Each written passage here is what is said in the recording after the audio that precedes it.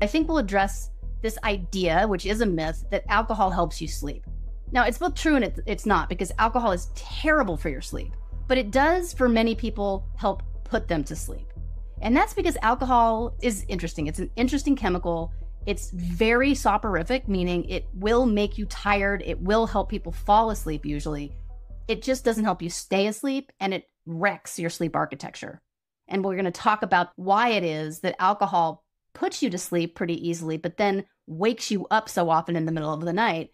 And it's because, I'll just give you a little foreshadowing here, alcohol does two things. One is that it upregulates a neurotransmitter called GABA, which is the primary sedating neurochemical in your brain, which makes you feel sleepy and will help you fall asleep. But it's also suppressing a very active and activating neurotransmitter called acetylcholine, which, because you're suppressing it, it just builds up and up and up, and it's being kept at bay until you finally metabolize the alcohol, which might take you several hours. And that is why it's so common to find yourself awake at, say, 3 a.m. after you've had one too many drinks, or